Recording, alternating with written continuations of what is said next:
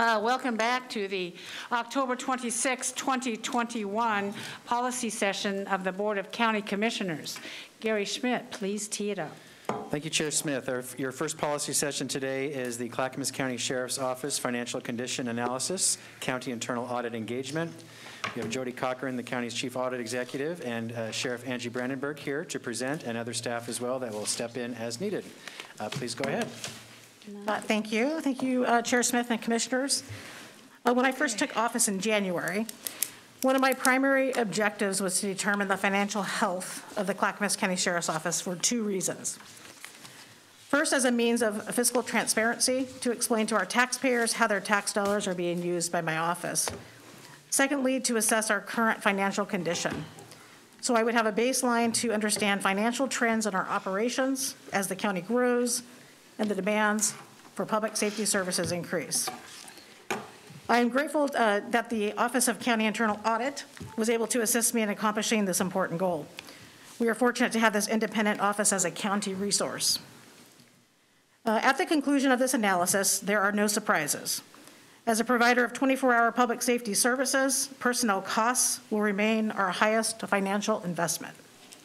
It is my intention to engage the Office of County Internal Audit in future financial analysis, or deeper dives as we call it, into our operations so that we can utilize this data to inform decision-making in alignment with our strategic business plan.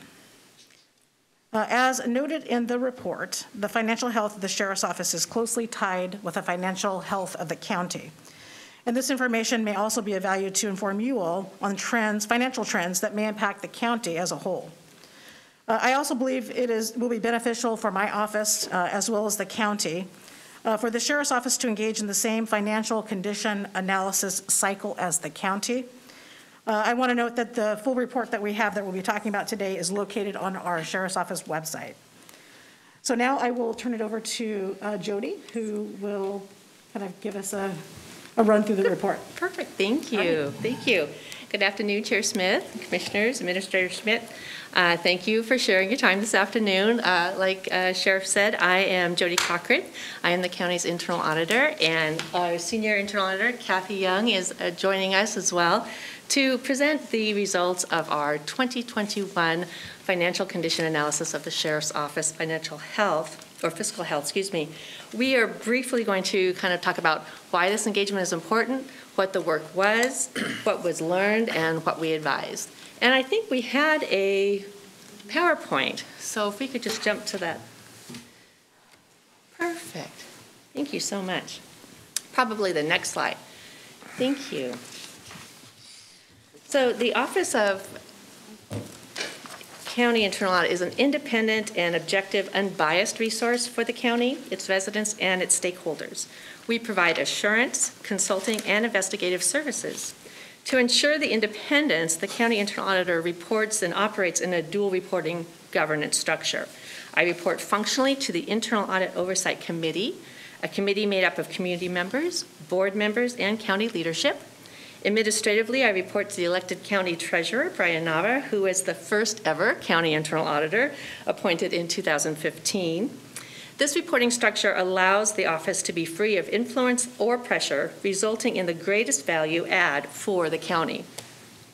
I would like to take this opportunity to thank Chair Smith and Vice Chair Savas, who's not here today, for participating in the Oversight Committee, as well as all the board members for your continued support of the county internal audit function. It really speaks to your commitment to transparency and to accountability and to our efforts on building trust through good government. So thank you. Next slide. Over the 11-year period from 2010 to 2020, 64% of the Sheriff's operational fund revenue has come from the county general fund. 30% of the total county expenditures and transfers to other funds has gone to the Sheriff's Office. As the Sheriff indicated, this engagement was conducted at her request to enhance transparency and accountability for our residents. County Internal Audit designed the engagement to provide objective, independent, high-level view of the financial health of the Sheriff's Office. The Sheriff's collaboration and cooperation in allowing us unrestricted access to the data was essential and very much appreciated. In addition to demonstrating how we can build trust through good government, this engagement establishes a baseline and tools for ongoing trend analysis and monitoring of fiscal sustainability. Next slide. As a result of this unrestricted access to the sheriff's subsidiary data at the division and account level, we were able to develop an analysis of the financial health of the sheriff's office, which supplements the existing county financial condition analysis reports prepared by the County Internal Audit Office. The most recent county report was issued in 2020. Both analyses are based on standards developed by the International City and County Management Association, ICMA. This is the professional group that Administrator Schmidt referred to a few weeks ago after attending the ICMA conference here. To enhance transparency and understanding of the Sheriff's Office finances, we designed an approach which identifies and reports key 11-year trends for the Sheriff's Office as a whole and for each of its divisions. This approach supports familiarity and easy comparison of the presented data. Bless you. As you read the report, the data is presented in a repeated fashion for each division. So first, the data is presented in narrative form, and that provides observations and context. And then the following pages present 6 unique and repeated then data images. For the Sheriff's Office as a whole and for each of the divisions, the report addresses revenue by source, expenses by type, revenues and expenditures per capita, personal services costs by type, as well as using population and FTA counts to support further analysis of that financial data. This engagement was designed to provide a baseline of high-level division data. It is a report of what divisional financial transactions occurred each year since 2010. The engagement was not an analysis of effectiveness of policy decisions, a verification of data, or a statement of data accuracy. All the subsidiary data was tied to the county's annual financial reports, and we relied on the work of the external financial auditors in that relative report data. This initial analysis did not delve too far into the weeds. Revenues reported at a high level by source, general fund, levy, local contracts, service charges, and grants. Expenses at that same high level were analyzed for overall personal services, materials and services, and cost allocations. We further delve into personal services to the extent of breaking down to general compensation and fringe benefits. The goal is to provide transparency and to establish a starting point for further analysis. The report, as the sheriff said, is publicly available on the County Internal Audit website as well as the sheriff's sheriff's site. I really appreciate her willingness to provide that link on her website to that information. Next page. The 2020 county financial condition analysis indicated the county's financial health was stable, with favorable debt, liquidity, fund balance, and credit rating indicators. This supplemental analysis of the financial health of the Sheriff's Office indicates some similar stability. The Sheriff's Office Operations Fund has a balanced budget. Like the county, the Sheriff's Operation Fund revenues are trending upward and are being outpaced by an upward trend in expenditures. This analysis confirms what we intuitively know. The jail and patrol divisions are the largest of 9 divisions. Like Gary says, people are our most important asset. They are also our biggest expense. This expense relative to the total Sheriff's Office expenses is remaining consistent from year to year, around 70% of all expenses. Fringe benefits as a percent of compensation is increasing. This is a significant trend to watch. Overall, the observations of increases in expenses outpacing revenue growth for both the county and the Sheriff's Office are trends which have extended over multiple years. In addition to monitoring this activity closely, strategies to address the changing relationship between revenues and expenses should be pursued. The Sheriff's Office expenditures per capita for fiscal year 2020 was $234.89 per resident. Jail division expenditures per capita for that same time period is $72.21, while the patrol division was $89.51 per capita for fiscal year 20. These and other data points are all provided in more detail in the report. Next slide. So what do we advise? This consulting engagement was not designed to provide assessments or recommendations for future improvements. There are no recommendations for actions to be addressed by the sheriff. The report is simply a statement of what was. We do offer advice for continued transparency and impact. Further analysis into areas and trends which raise questions will support future decisions and operational strategies. Repeating the financial condition analysis at consistent intervals will maximize the value of the trend data. That may be every year, every 3 to 5 years, again, at the discretion of the sheriff.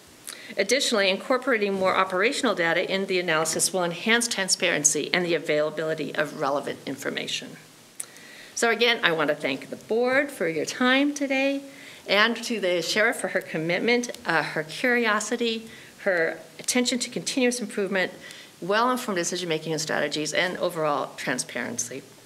This engagement is a great example of building trust through good government, and it was a pleasure to work with the sheriff and her team. I look forward to more opportunities to collaborate in the future.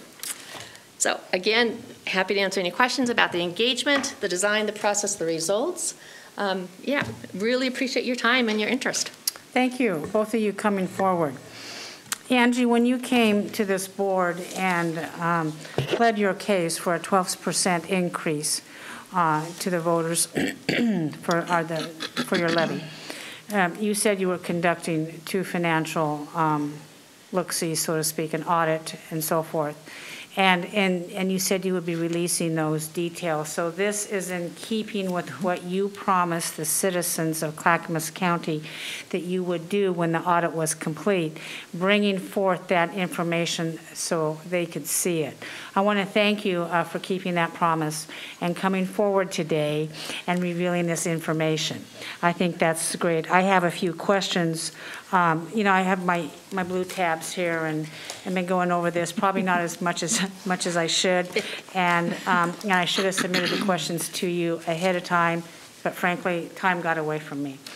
I want to thank you very much for this. You know, you say what we found, what we discovered is that fringe benefits as a percent of compensation is increasing, and that's just not unique to the Sheriff's Department.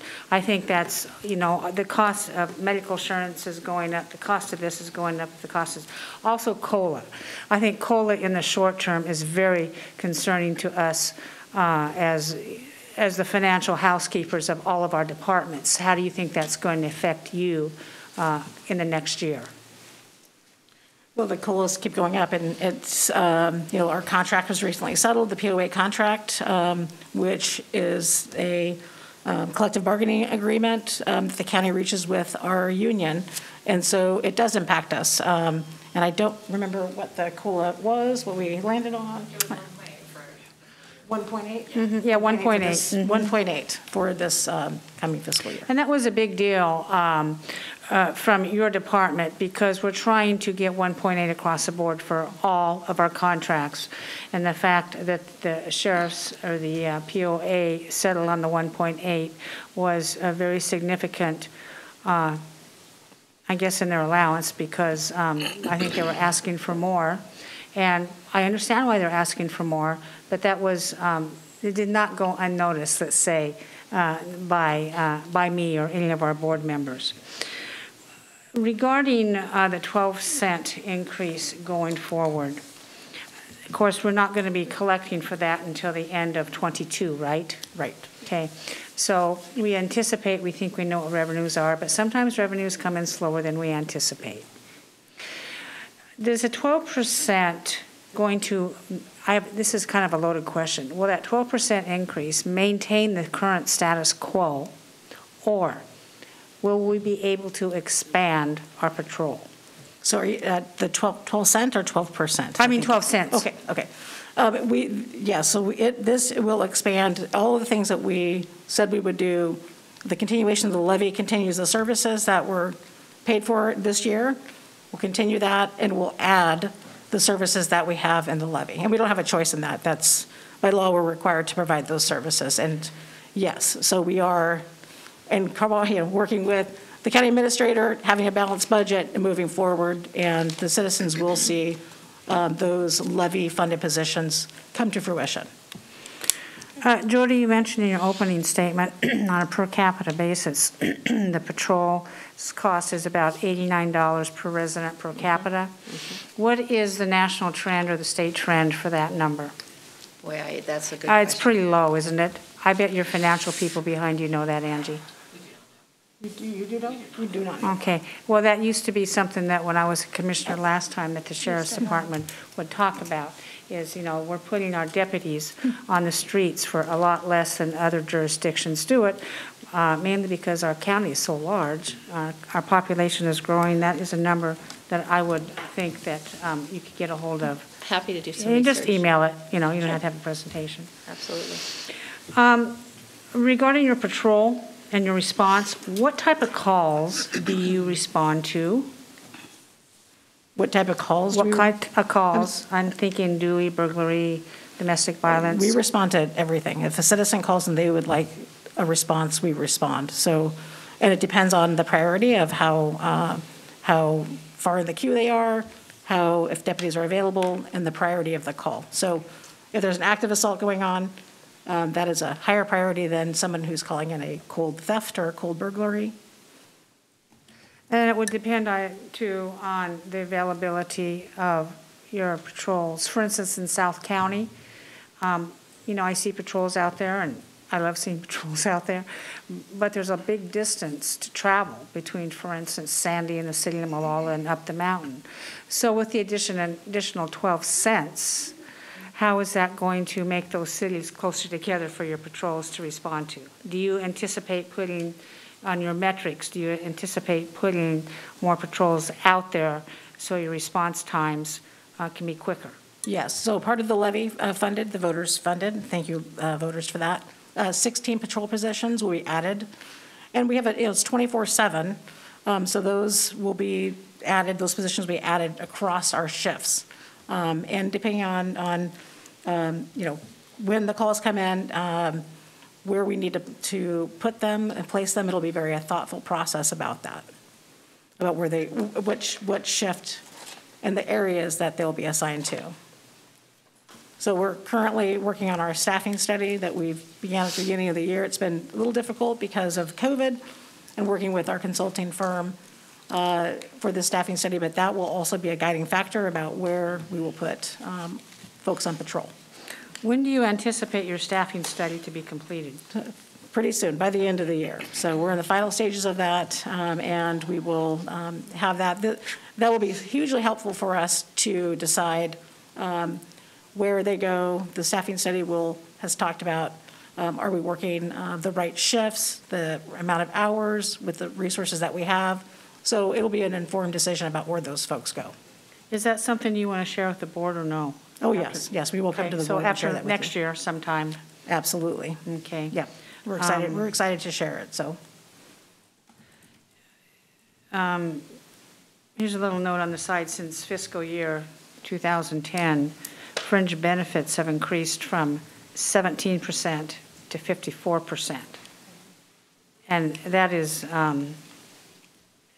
a big increase, but I don't think we can expect people to go out, put their lives on the line for anything less. So when you say that the county's overall financial condition needs to be healthy, that is in direct support of, the sheriff's department and many other departments that we fund. And, I can't bring that point home enough. Do we have any comments?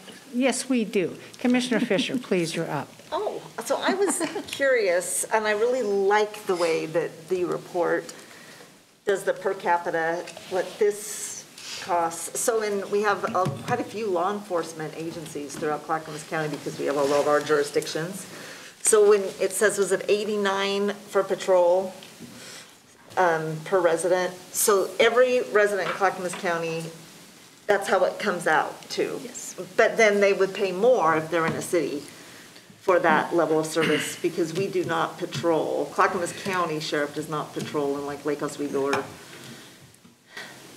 those areas, or I mean, I know they do in the unincorporated Well, parts. Well, we do, I mean, to travel back and forth between the cities, so that's Sheriff's Patrol, but also you get the core services of the Sheriff's Office, so the jail, civil service, that type of thing.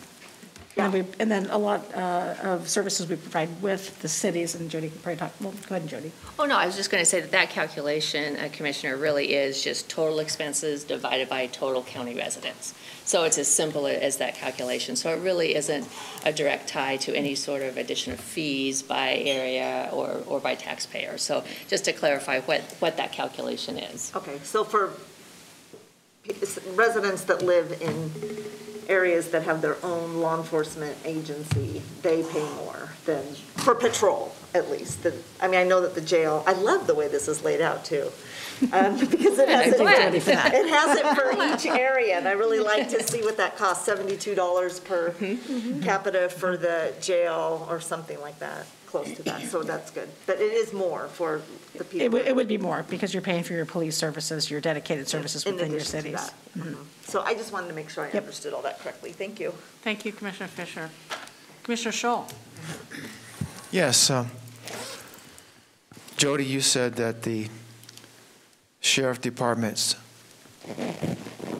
revenues are going up, but expenditures are going up a little faster? Yes. Okay. Next year, the new levy kicks in, correct? Will that mitigate this problem and slow down this tendency for expenditures to be higher than your revenues? And if not, what can be done to get that under control? Because your new levy is good for 8 years, right? 5 years, okay? Now, this year, total property taxes in the county went up 3.79%, total valuation. So that should have a corresponding effect on your levy. So what's the plan to, looking at where you're at now, to make sure that in a few years we don't have a problem that we can't alleviate because of the lack of money? Well, the levy is standalone, so the levy funds the levy position. So that is a straight, that's not in this equation.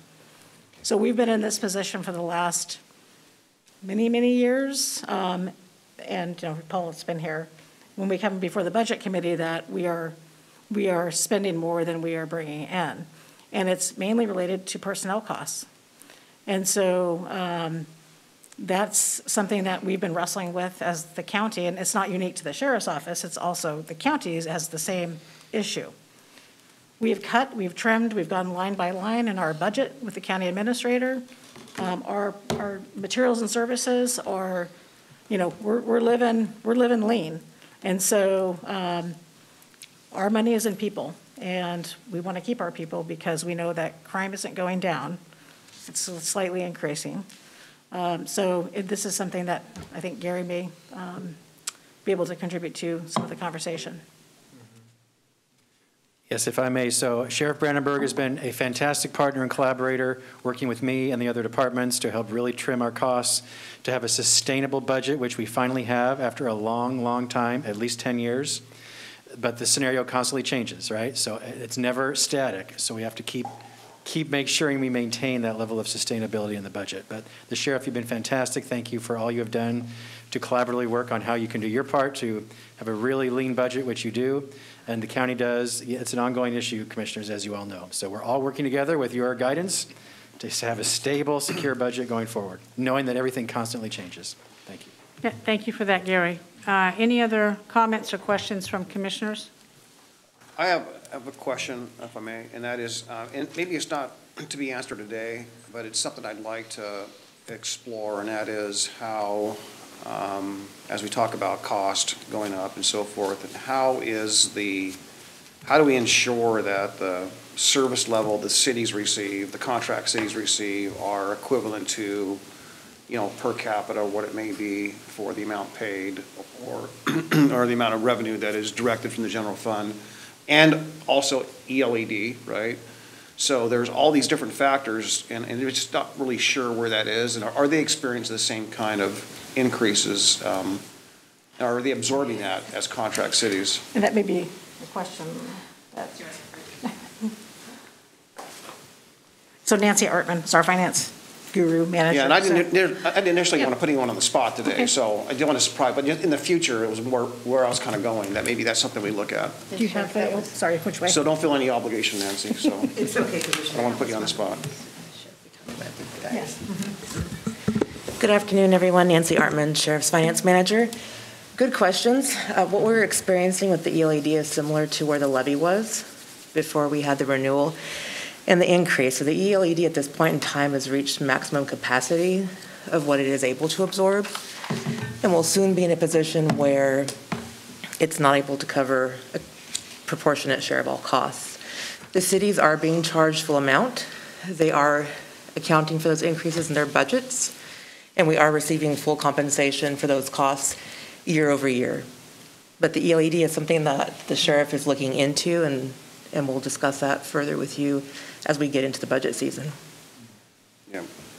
So is there, not today, but is there a future, is there a similar scenario for the cities? Are the cities experiencing cuts in service like we are?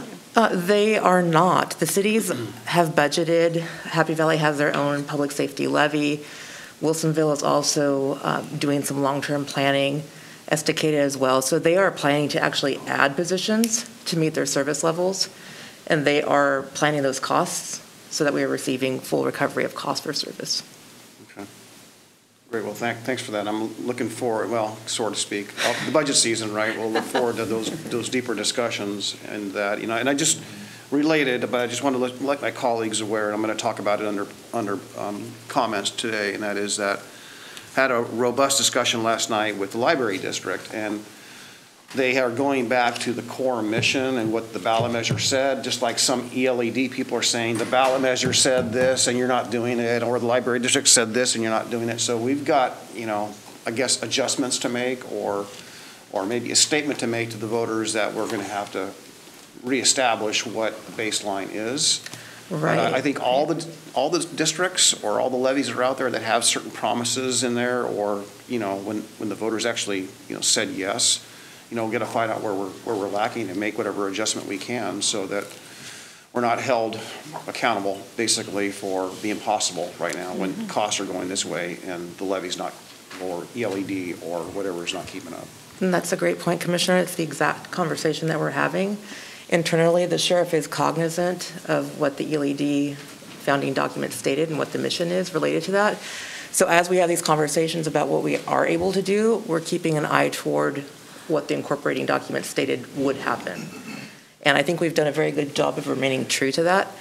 The time has come where we need to have some of those conversations to determine what is sustainable long-term and within the means of the district's funding year over year. Okay, great. Is that it, Paul? One other thing, and I mentioned this also the other day, I'm hearing from emergency responders, and sheriff's office is one of those, but I haven't, I really want to touch on it here, just get it out there, and that is from fire, and paramedics and everyone else that responds, and that is the number of calls for service that are related to people in a human crisis, the houseless, so forth, and how that's impacting it, and really the resources you have out there, number one, to deal with it, and then the priorities that are compromised, in essence, to serve those needs. So, again, not a discussion for today, but I think it's also another factor where if we happen to experience a greater level of income when the supportive housing services dollars come over, are there funds to help deal with that, or are there mechanisms? I always talked about a mental health facility we can take people to, or drug alcohol facilities and so forth for those crises. But if we can, because they're the same people, right? And they need to be helped, and so I don't know how we do that, and it's taken away from the original intent of the sheriff's office, and to some degree, that you're responding to crime and all those other things, and you guys are spread thin. I know that. Yeah, and we look forward to working with you on mental health resources because we can divert folks who are coming to our jail that don't belong in the jail. There are very few resources for us to divert folks. And so when it gets to the level where we're interceding, it's to the point where if we had been able to intervene earlier, get folks into some help, well, now we are here and it's a crime that's occurred, and then now that person's entering the criminal justice system, when before, if we had the resources, we could have diverted that. So, you know, a third of our jail population have mental health conditions that they take medication for. So the supportive housing services, the work you guys are doing is going to be welcome music to our ears in law enforcement, because we need to have resources to get folks into, to divert them from the criminal justice system.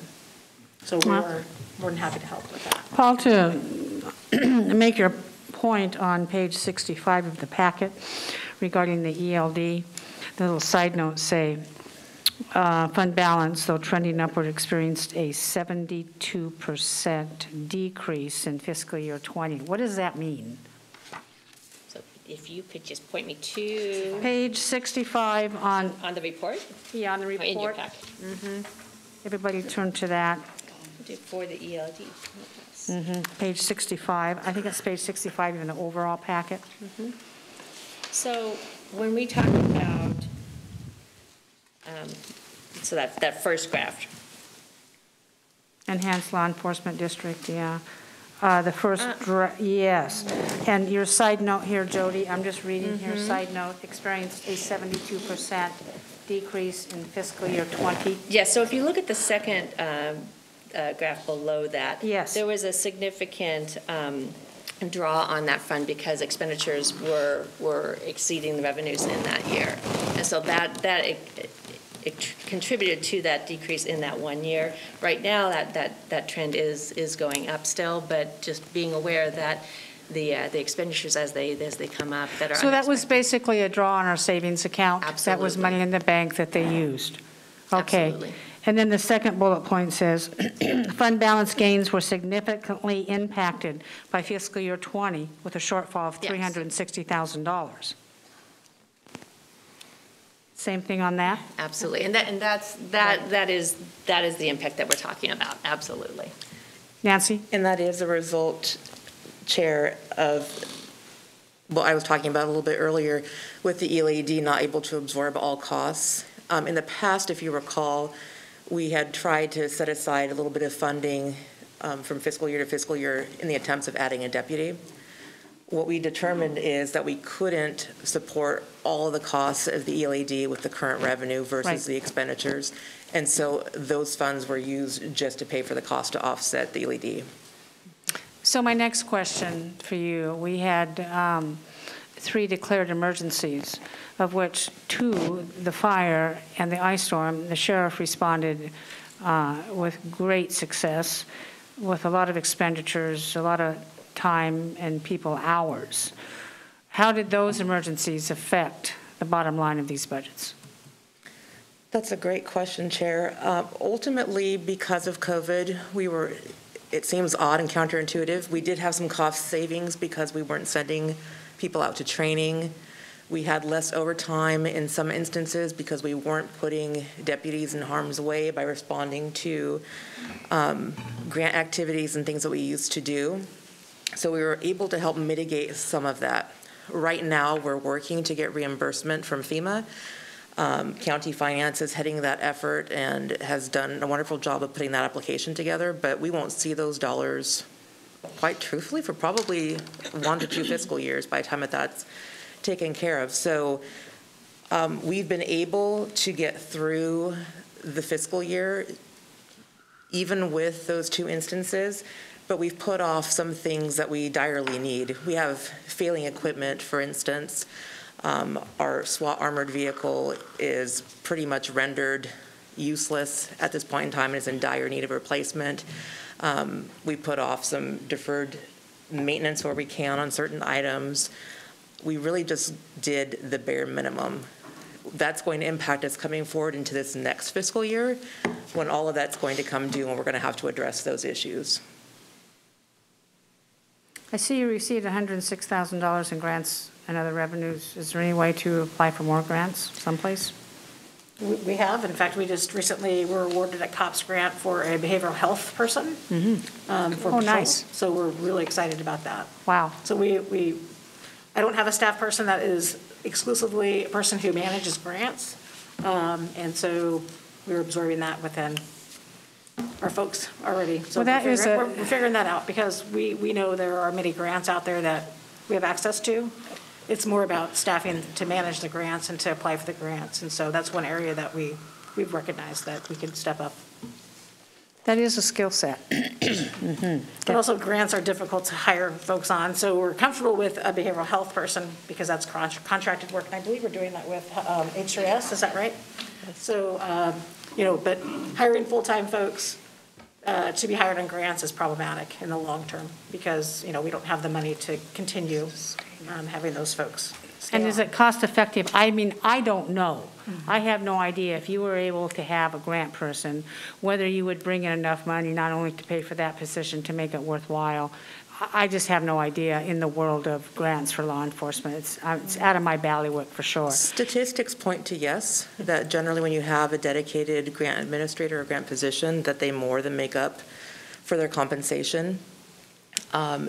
What we're doing right now, Chair, is really focusing on grants that are something that we can do in collaboration with other entities within the county, or those that will pay for goods, and that way we can offset some of our other costs in materials and services. And that's, as the sheriff alluded to, it's more sustainable. Bringing on a staff person and having them for a 2 or 3 year cycle, depending on what the funding is, and then having to figure out a way to keep that person on board is not something that that I believe that any of us have an appetite to do because there just isn't additional funding available. Okay. Commissioner, Commissioner, our staffing study has identified having a grants person help manage grants, apply for grants. That's one of the recommendations of that in the sneak peek. thank you. Commissioner Fisher. Thank you. Couple questions looking towards the future. Like every day we open the paper and we read what's happening mostly to the north of us, some all around us, but just the increase in crime and especially the increase in shootings and homicide. So my question is, are we seeing an increase here in Clackamas County as well? Or are we expecting to, and what are we doing to plan for that? So I know we're having a public safety town hall on November the 3rd. So I'm preparing some statistics for that. So we are seeing a slight uptick in persons crimes and property crimes, and folks who are perhaps arrested who are armed with firearms is a trend that's going up. So it would seem that we are being impacted by that. So the levy funding for us to get more cops on the street, I think will help because it provides that proactive seeing law enforcement officers on the street, which does deter crime. And then also will help us respond to crimes faster, right? So we can catch the perpetrators. And then I know our district attorney is very good about holding our folks accountable. So, so we are, I think, I'm happy to live in Clackamas County. Yeah. And I think that as we pull some more of these crime statistics, we'll be able to share that with you, keep you apprised. And then my next question, I'm looking towards the future. There's been some analysis in the past before I've been on the board of looking at a law enforcement district county-wide so that it's not piecemealed around the county. Any thoughts about that? I mean, looking at this financial analysis, has this taken us one step closer to this would be a good idea, this isn't a good idea? Well, I think a lot of work has to be done. I've had many conversations with the county administrator about that service district possible funding option. And I think we have to see, is it right for our community? And is it something the community wants? So there is, I think there is some traction for us to do some work to determine that. Okay, because I'm also looking at funding a jail could be funded potentially through a law enforcement district with bonding and different financing tools. Just, and I don't know the process if that's something, we got a lot going on right now. There's a lot going on. If we So- didn't, if we wouldn't have had COVID in the middle of everything, we might be farther along on some of this, but really lean on you for that sort of time frame of when's the right time to Yeah, and like I said, so County Administrator Schmidt and I have been in many talks. We meet regularly to discuss these things. So, yeah, we're looking forward to seeing what those options might be and if that's what the community wants. Commissioner Savas.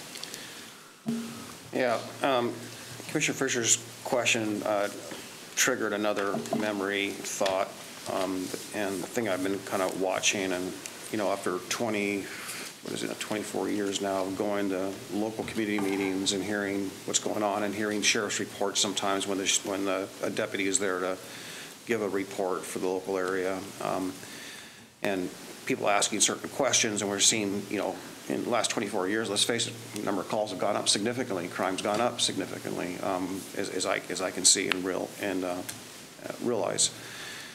So I'm just wondering, going back to my business experience and some interactions I've had with sheriff deputies on certain calls at times, I've heard a number of deputies at times say, yeah, our two highest call for service areas are here and here, right? And I think we know where here and here has been historically. And it seems, you know, for example, here and here is, you know, Causey Monterey area is one big area of call for service back in the day when I had my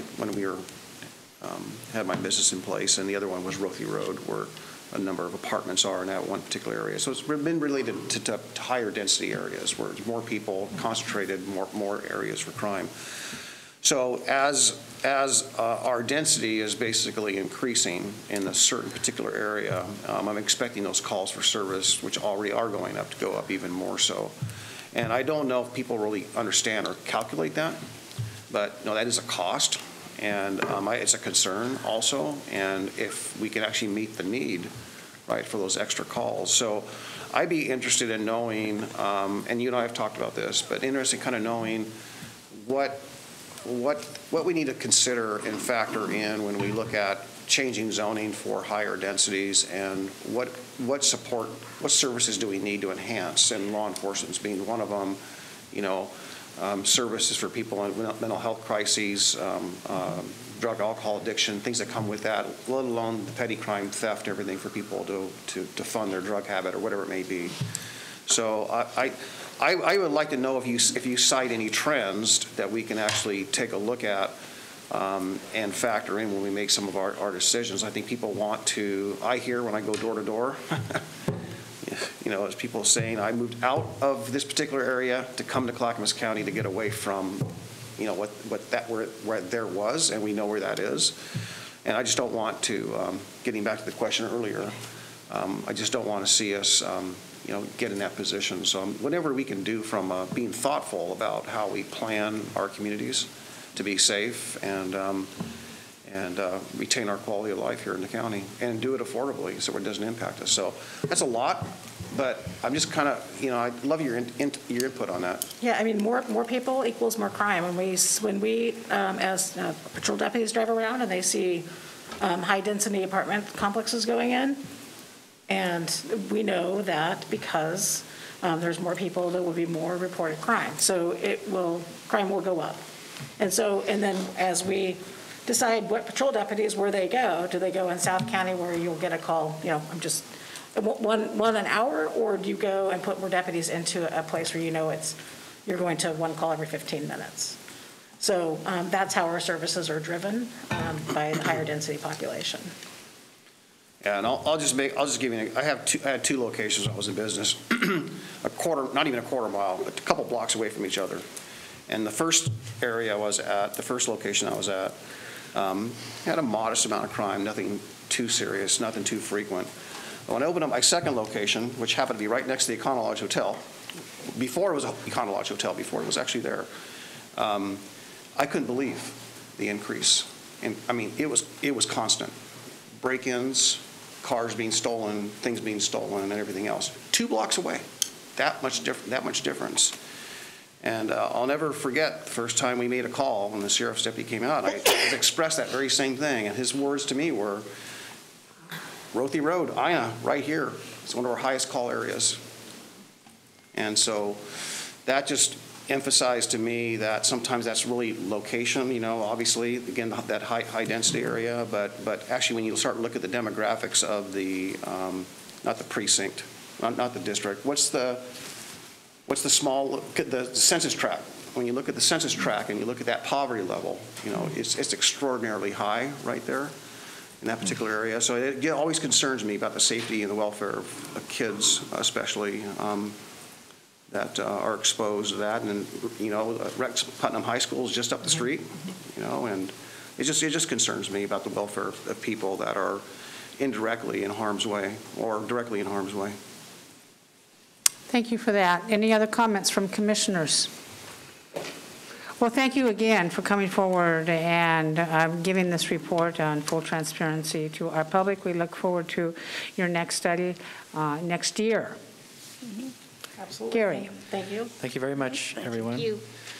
We'll move on to our next policy session, approval of a revised advisory member code of conduct policy. Chris Lyons from Public and Government Affairs will present. You had asked for this information, commissioners, a few months ago, so this is just closing the loop with you and seeking your approval of the policy.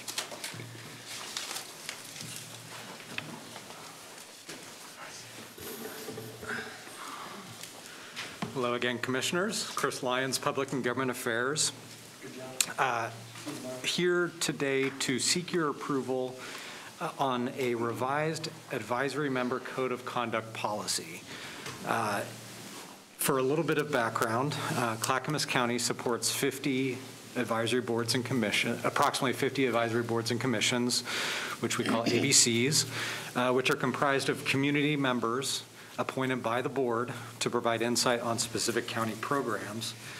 And these members offer their insights and expertise on programs and other items that the county is making decisions on to make sure that we are reflecting community values. As part of that work, the county maintains a code of conduct policy that communicates our expectations of these advisory members. These members sign a form which is included in the policy here when they apply to be a member on a county committee. The policy is a few years old, and so we, PGA, have worked with admin and county council and the Equity Inclusion Office to update the existing policy with a number of revisions, which are outlined in your worksheet. It includes everything from updating the formatting, renaming the policy to better describe its purpose, clearly defining roles of ABC members, clearly outlining expectations, and generally clarifying the provisions within it. In addition, it includes references now to government ethics laws, restrictions on political campaigning, and mandatory child abuse reporting.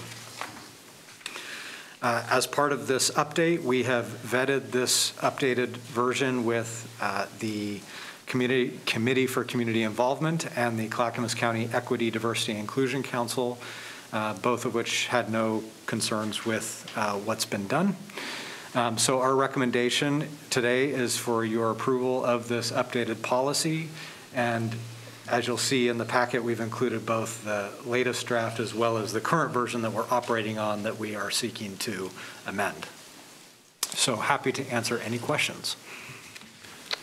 This is mainly for our volunteers, so our volunteers can understand what their duties are, Correct. Yes, and it's up to each, is it up to each individual board or commission to cut their meetings according to their adopted business rules, or is that separate? So each ABC has its own set of bylaws. Mm-hmm. This is kind of overarching county policy on top of those. Those bylaws may go into more detail for that particular. Okay. Oh, yes, Commissioner Fisher. You slid your card up there. No, I can't find it, darn it. Well, we'll wait. That's nice. So I was just looking at this, and I was thinking back when I was a young mom, and I was on the local early intervention advisory council to Multnomah County. And the group of mothers on that group were able to do a lot in advocating, not only with the county, but with the other entities as well. So I'm just wanting, there was something in here that says something about the interests of the county, act within the boundaries of authority as advisory to the Board of County Commissioners. I just don't know what all that means. I wouldn't want to limit, if somebody is on a advisory council, they may have some expertise that would be very well utilized to, have a voice. I don't want to limit anyone's voice with this code of conduct. Where are you looking in the document? Oh, I don't know. Yeah, it's under number 3. Number 3? Code of conduct, maybe. I mean, it's referenced a little bit, like I'm just concerned about that. I want to make sure that we aren't limiting our Roman numeral volunteers. number 3, Paul. So you Yeah, can just Roman maybe the numeral number intention. 3 under, I think that's what she's talking to. General policy? Under the Clackamas County policy. But I'm not sure. I'm not seeing it. It's, I think the general goal here is that, Act within the boundaries of authority as advisory to the Board of County Commissioners. That's what the ABCs are. They are just advise us. They don't set But it's- policy. Is that what you mean? It says, this code of conduct requires that all advisory members. So it's I just want to make sure we're not limiting, if somebody's a volunteer advisory board member, that we aren't limiting their individual voice. Can you tell me what page you're on? I can help. This is the first attachment. It says Clackamas County Policy, Right. page 2, Okay. and it's the bullets, 1, 2, 3, fourth bullet down from the top of the page. And it's Okay. hard to see, because I have only a limited little section on my iPad. But, I mean, you can just tell me what the intent Right, is of yeah. the code of conduct. This is yeah, kind of big Stephen may be picture able to stuff. advise on this. My interpretation is this is just clarifying that they are a volunteer and their role in the process is to advise the board in its authority as the decision makers. I think an example maybe of someone outside of that policy would tell maybe a staff person to go do something and direct them to go do something, and they can't. Oh. They're advisory, right? So that might be one example, maybe not the best. And then I think to your point, Commissioner, the bylaws of each specific ABC will clarify what the scope is that they are working under as part of that group. Does scope mean boundary in this word, Stephen? Well, it's not new. This is in the original one as well, and it's what would be expected of anybody appointed to any committee. You don't do mission creep, you don't go rogue. You're appointed to advise on parks and recreation. You don't start gathering information on the sheriff's ELED and bring that into the conversation. So you're appointed to advise on this particular government element, and that is your realm, that is your boundary. If you wanted to deviate, you would apply for the Board of Property Tax Appeal or something else along those lines. That's expected of any type of government official. You stay within your lane and your areas of expertise. So I Okay. guess, and it says serve the best interests of the advisory board, committee, commission, or council as a whole, regardless of personal interests. So I guess it's just some qualifying language that while serving in the role of advisory member, I mean, it shouldn't be that in their personal capacity. Well, that's interest of the organization and the entity ahead of your own personal bias. And that's in the original one too. So that's not really new language either. And it's what you have expected of your hamlets and your villages and your CPOs, is that folks think for the collective good as opposed to the individual interest. It also speaks to conflicts. You're not promoting your self-interest. I want to rezone my land, Right. or I'm only Yeah. concerned about this. It's like you're thinking of the organization and the entity itself as opposed to your own individual self-interest. That's the same principle that we're supposed to, embrace here. as elected officials. Same thing, it's just the same principle. I just thinking about of all of the work that we did, because we got the information and we just pushed the system, and I wouldn't want to limit any of our advocates in our positions from doing that, that's all. Well, you know, If you just serve on an advisory board. It just, and maybe it's not limiting, maybe it's, you do things in your official capacity, then you just say, no, I'm doing this in my personal capacity. And it's not part of the board, but.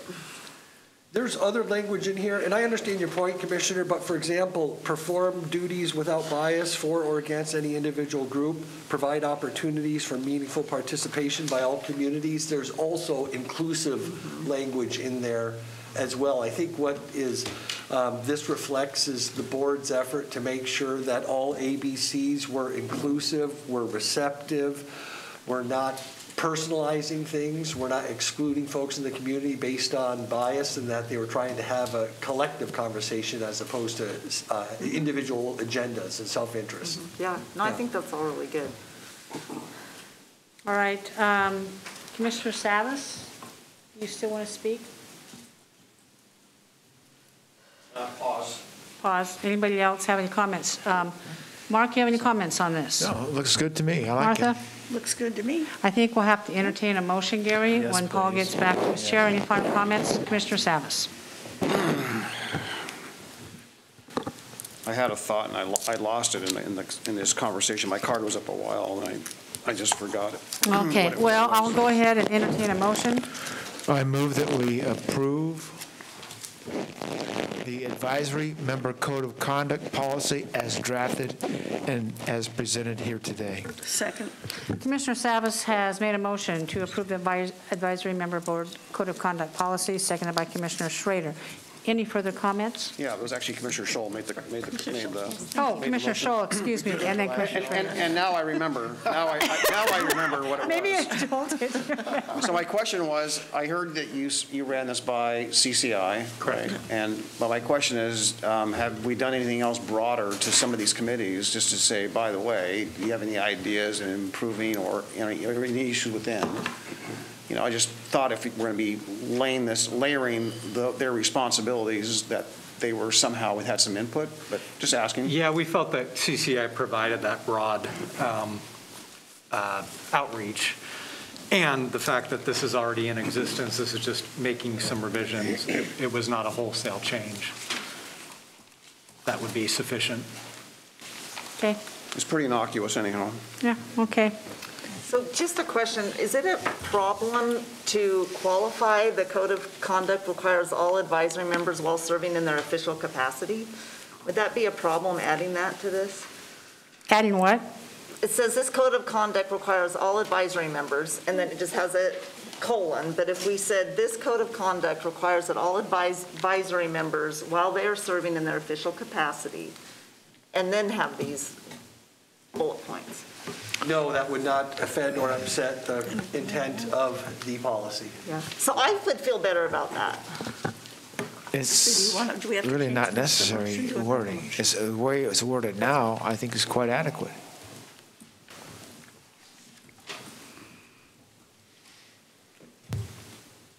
I mean, what do people think? Are they comfortable with that?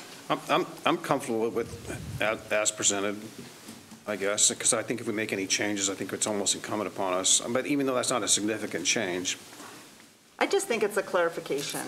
Well, doesn't this have to do with the ABCs, which by definition are appointed volunteers? But there's confusion about about them thinking that they may not be able to use their voice if they are on an advisory committee. And so just clarifying that these apply to their official role, I think is important. well, I think there's some that actually are on the opposite end that think that their role's greater than that are beyond advisory, and that if we don't take their advice, then somehow, we're not listening, or we're not with their effort, or the committee itself is being circumvented if we don't take their advice. So I think there's two sides of that coin. Yeah, that's not really what I'm wanting to amend here. I'm just wanting to clarify that it's while someone is serving in their official capacity. that this code of conduct applies to them, As opposed to, as opposed to every aspect of their life, because it's very broad the way it's worded.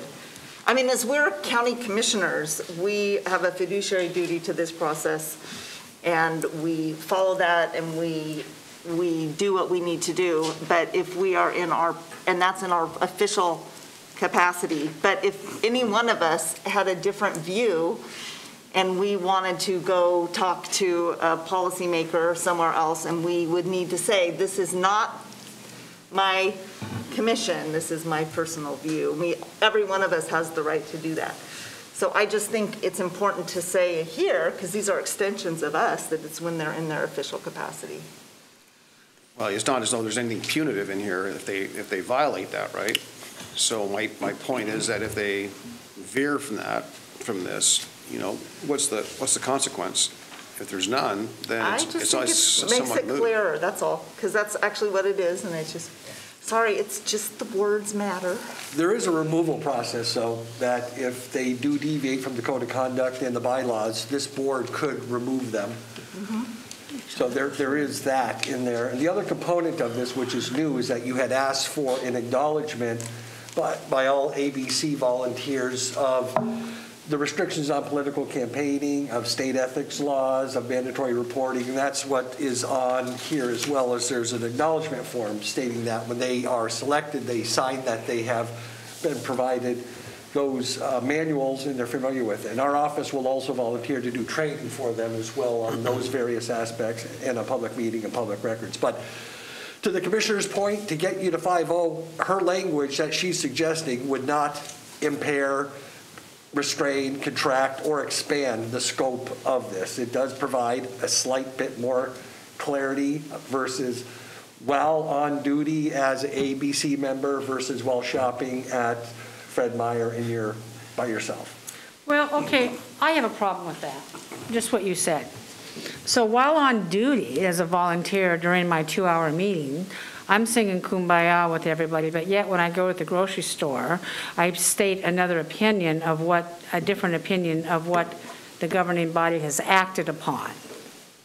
That's pretty much a problem. Not for you, it wouldn't be. What do you mean? Well, if you're putting yourself in the same position as advisory boards, we're going way off track on this one, but these are volunteers. I know. And if they're at the parks, NCPRD doing their volunteer work, and they're following the code of conduct in their official capacity, they're great. Let's say somebody goes to a Fred Meyer afterwards and they engage in some conduct that does not comport itself with this. Mm-hmm. They exclude, they offend, they discriminate.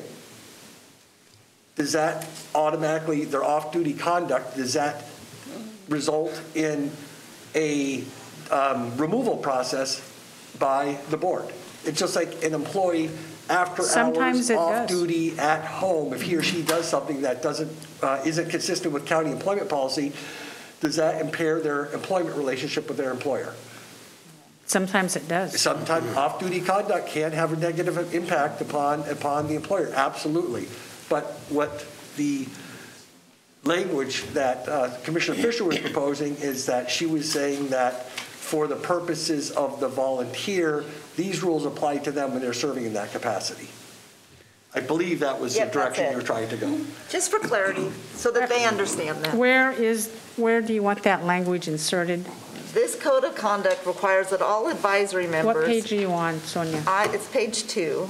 Page 2 of the new draft. While serving in their official capacity. Right here. Well, somebody will make a motion? Well, I move that we add to the end of. You want to amend the current motion? So you're making an amendment to the current motion on the floor right now. Okay. Yeah, there's a motion on the floor. I do have a question at some point, so. Who's the maker of the motion? Commissioner Scholl. It would require Commissioner Scholl to amend the motion. Commissioner Scholl does not want to amend the motion. So, since there is a motion on the table, Gary, according to Robert's rules, we proceed with the vote. So actually, I'm sorry, anyone can amend the main motion, and you deal with the amendment first, and either passes or fails, and then it goes back to the main motion. Okay, now, does the amendment need a concurring vote? It needs a second, and then you Okay, vote. you have made a motion to amend the motion. Thank you, Chair. Okay, we need a second on your amendment to the motion.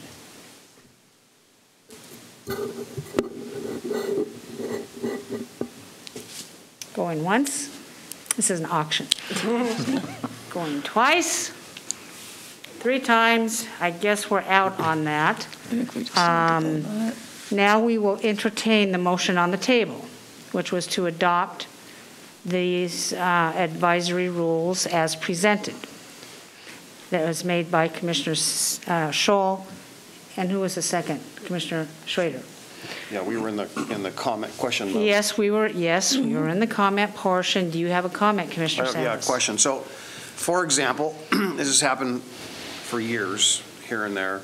So let's just say you're on a CPO and, people are complaining about some particular code violation on a particular business, let's just say. And it's a policy that's the county, the community council feels, or CPO feels passionate about it. So in their off hours, they go in their off hours outside the committee, in their capacity, apparently fuzzy here, whether it's their personal capacity or their capacity, they go and they approach the business owner, and they say, I really don't like that. That's a code violation. I'm with X, and so on, and there's an altercation of sorts. I won't say physical, but people are yelling at each other. I watched this happen one day, actually, by the way. When I was in business, I watched someone do this. And so is that in their capacity to this whole conversation about, is it actually during the hours of the committee when the committee's meeting, or is it outside? I mean, it seems it's both in that particular example, right? There are instances where it actually filed a complaint. They don't live near the area, the business or the home or whatever it may be, but maybe they're in the boundaries maybe of the CPO. I mean, is that an okay use, and how is it covered here? So many scenarios. The CPO is a interesting example, because to be a member of a CPO, you just have to live somewhere. You could be inactive. It'd be an easier scenario if you had an active board member of, let's say, the NCPRD board. And are you on a site visit? Are you looking at a new park? Are you out there together collectively? Are you a liaison position at that particular point? If you're a CPO board member doing it, different story. If you're just in a CPO, you're so far removed from official capacity, it's hard to tell. You understand what I'm trying to distinguish there? But it's case specific, just like the law is if a particular county employee is acting within the course and scope of their employment when they use excessive force on a jail inmate. Those are all very fact-specific inquiries, and it's not always an easy cut and dried answer. Yeah, and I speak to that, basically to the suggested change that Commissioner Fisher made, that some people carry that role outside of the meeting period. Sure thing. It's not uncommon. And I would think there should be a code of ethics that similar to this that people abide by. Just putting that out there. When you have a meeting, you call a meeting to order, and then you adjourn the meeting. When the meeting's adjourned, you're done. Your meeting's over with. Your functions in this capacity are over with. And you go to the bar and have a beer and, talk about things, but you're no longer in an official capacity. Again, very fact-specific. If I'm leaving a board meeting with you guys and you adjourn and we're walking outside and I kick a participant, I am still the county council on county property who's going to be subject to discipline by the Board of County Commissioners, even though I'm not paid to kick people. right? And even though I wasn't asked by anybody to kick people. So again, it's a very fact-specific inquiry. Just because you're adjourned doesn't mean your role is done by any means. Like I said, you could be going on a site visit, you could be going on a liaison visit, you could be going up to an association of county councils conference, things like that. This is better than what we had beforehand, and what we had beforehand was better than nothing, which is what we had before that. Okay, folks, we beat this dead horse more than I care to. I'm going to call for a vote right now. Mary, get ready and go fast. Okay. Commissioner Savas. Aye. Commissioner Fisher. No. Commissioner Schull. Aye. Commissioner Schrader. Aye. Chair Smith. Aye, motion passes 4-1. Thank you very much. Thank you. Thank you. I promise I won't kick anybody. No, no, no. 13. Oh, I don't yeah. I don't want to get kicked by that guy. Okay, the last policy session, contract for hauling and land applying dewatered biosolids, Water Environment Services. Greg Geist, Chris Story, come forward, please. All right, good afternoon, Commissioners. Greg Geist, Director of Clackamas Water Environment Services. I'm going to give a broad brush, and then Chris is going to give the detail on this. This is a proposal to contract out our long-haul biosolids trucking. It's something we've been working on and looking at since 2019. We recently received a successful bid based on an RFP that we put out. And at high level, what this does is saves our ratepayers about $3.5 million over the next 5 years. It significantly reduces both WES and the county's risk exposure if there were to be an accident or an employee was injured. And what was the last thing? And it does not result in layoffs for union employees or a decrease in the number of union jobs within WES. If anything, these jobs will be repurposed to higher level classifications. So with that, I will hand it off to Chris. Chris. Good afternoon, Commissioners. It's a pleasure to be here. My name is Chris Story. I'm the Assistant Director of Water Environment Services. I'm going to run through the background a little bit more specifically, not because you don't know this. You are the governing body of WES and you understand this, but because if there are anybody watching this presentation, I want to make sure that they have the context to understand the deliberations. WES spends about a little under $2.5 million per year on our resource recovery program. We focus on the transportation and beneficial reuse of biosolids, which is a resource that is recovered out of the wastewater treatment process. And I want to pause and acknowledge that your Shannon Bays was the supervisor over this program for several years, and if you have any questions about that, you should be sure to ask her as well. What we do is haul this over the Cascades to Sherman County to fields where it is beneficially applied to fields that support crops that are not directly consumed by humans. Every application at a field is regulated by DEQ. We have to get each a specific field approval, and we have to make sure that there is no human contact or runoff into streams or other watersheds or bodies. It is a fairly expensive process. We haul around 11,000 tons a year. At least a truck a day is leaving the Tri-City plant. What generated this conversation is in the late 20-teens, which seems weird to say out loud, in 2018 or so, we had 2 accidents. The first was the rolling of a Terrigator, which is the tractor piece of equipment that we use to apply the biosolids in the fields in Central Oregon. Our employee was alone. The equipment was totaled, but fortunately the employee was not injured. And we also had an accident where one of our trucks that was hauling ran into a passenger car on I-84. Again, fortunately, there were no injuries, but it really spurred us to take a deep look at how the program is operating and if there's a way to do it differently. That was seconded by our asset management group, which noted that we have several $1 million of upcoming purchases of equipment related to this program because we need to replace the fleet that does the hauling. So we engaged an outside consultant, Donovan and Associates, and I will note Mr. Donovan is here if we need to dive down to that level of detail, which I frankly hope we don't, and asked him to take a look and see what our peers are doing, what we're doing, and what might be the options. And the short answer was that we seem to be an outlier in this area. The majority of our peer agencies, including the City of Portland and Washington County, contract out this work. The City of Portland has been contracting it out for 30 years, and we do it in-house. So we looked at what that might be from a savings standpoint. We brought that forward after some conversation with the union. We actually presented the draft of the analysis to the union on a couple different occasions and allowed them to provide feedback, point out any flaws in the analysis that they might be able to find or concerns. And we talked through that and ultimately got approval to solicit a proposal to see whether or not our analysis would match what the market would provide. We have now received a bid from a company to do the work, and the bid is actually a bit better than what we were estimating in the analysis. So to briefly walk you through the results of that, if this was to go forward, we'd estimate savings of approximately $1.4 million on a per ton basis for the hauling, which includes both labor, equipment, gas, maintenance, et cetera. The risk transfer, which we don't really have a number for, but we do think it is substantial.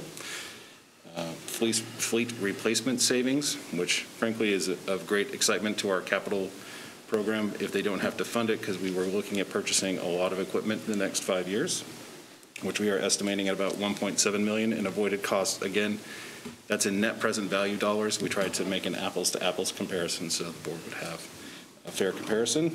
We also have existing equipment that would no longer be needed that we estimate we could sell for a little bit over $500,000.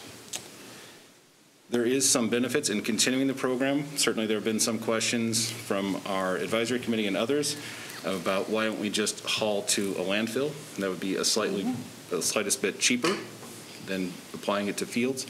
But consistent with the county's sustainability goals and climate action plan, we think it's important to continue to support the return of these natural resources to the environment rather than sealing them off in landfills. And again, as Director Geist noted, there will be no negative impact to our employees. We had 2 people that were working these jobs, and when we started the analysis in 2019, they have both retired entering the dependency, so the positions have been supported through temp drivers during that time until we had clarity which way the program was going. So no current employees would be impacted by this decision. And with that, I think I will just pause. Any questions for the presenters today? Commissioner Fisher. Hey, thank you. Oh, Paul, do you want to go first? Yeah, this is kind of awkward, but I thought when this was discussed in executive session for a valid reason, it was left with, unless again, maybe I missed an email or missed a meeting, but it was left with a couple of questions and an inquiry. And to have it back here on the agenda without those responses, I feel a need to not recuse, but abstain. So the board did direct in that session to come to a public session to discuss this, fully vetted for the public to hear, to review the contract, which I understand is not in the packet yet, so that still has to come back before the board, and to answer the questions publicly that the board had asked you in private. I think the public discussion was important. If you look under your recommendations, it says staff recommends option 1 to bring the contract back to us to discuss. So before that is done, we have an opportunity to vet this fully here now, Paul. If you have more questions. Frankly, Paul, I'm sorry, I don't remember what those questions that were asked or have you responded to the questions? Well, my understanding it was you asked for the contract, and we don't have the contract yet. We're waiting. You know, we put out the request for proposals. We've had a successful bidder. We've issued a notice of intent to award, and now we would sit down and negotiate the contract. Yeah, it was an executive session material. Right. Was the question. So I would assume the response would come back due to labor negotiations and executive session. Why don't you ask the question now? It's executive session. Well, I think it was probably answered in executive session and/or. It was not. The conversations that I heard, keeping within the bounds of executive session privilege, was what was the level of engagement with our collective bargaining unit around the discussions for this contract, which I think there was a follow-up email that was shared with the board that outlined the process from November 2019 till now, showing the level of review. I also recall a question around comparator wages that we had hoped to follow up on.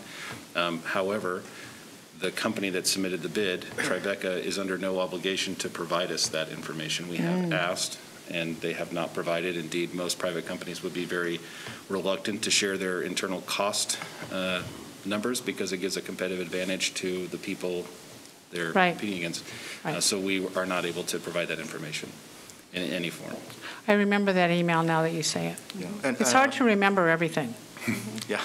On the wages issue, I mean, Eric Serra, during that session, looked up, this company happened to have an ad online, Indeed.com at the time, and it was $33 to $38 an hour. Right. And we pay 23 to 30 from this top of grade. Other questions, Paul? The sender of the email is who? I believe Director Geist forwarded it around and started looking at Administrator Schmidt, but I believe it was circulated to the entire board. I don't remember. I'd have to look.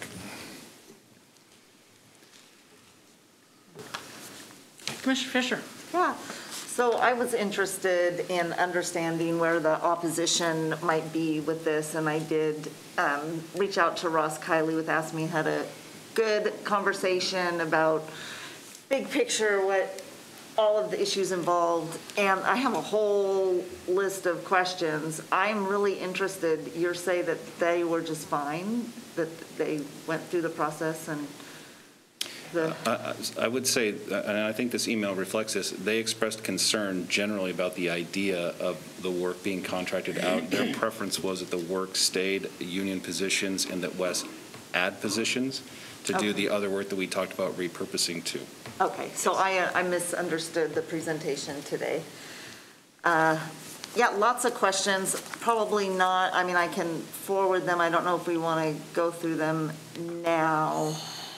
I guess some of just the big picture piece, and, you know, I just know that accidents can happen, things can go bad, accidents have happened, and yet I get concerned if we don't have some control over the process, the workforce, the wages, the benefits, and we just contract it out without any say in any of that. And then the other piece, just big picture, so we have this equipment.